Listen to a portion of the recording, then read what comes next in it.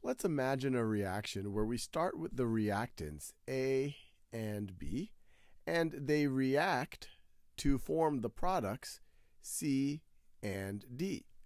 Now, it turns out that in certain situations, the reaction could go the other way. You could start with C plus D, and those could react to end up with A plus B. So when you have a reaction like this that could go in either direction, we call that a reversible reaction. And that's why the title of this video, Reversible Reactions and Equilibrium. And one way to say that it could go in either direction is to write it like this. A plus B, and we use these half arrows, so it could go in that direction, or it could go in this direction. You could go to C plus D. And what's going to happen is the reaction is going to go in both directions.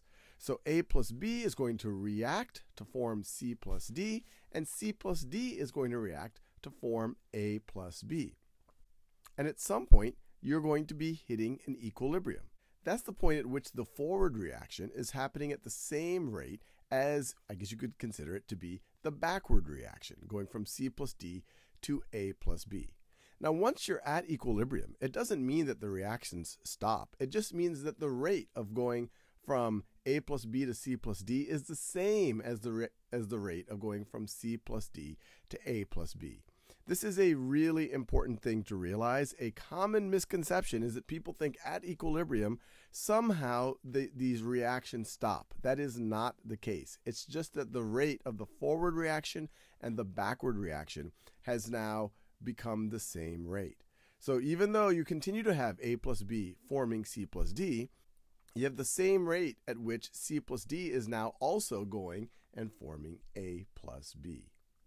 Another misconception here is that the concentrations of A, B, and C and D, once you're in equilibrium, they would have stabilized, but it's not necessarily that the concentrations are equal.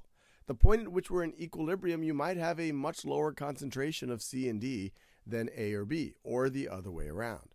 What equilibrium is telling us is that at equilibrium, the forward rate of reaction is equal to the backward rate of reaction.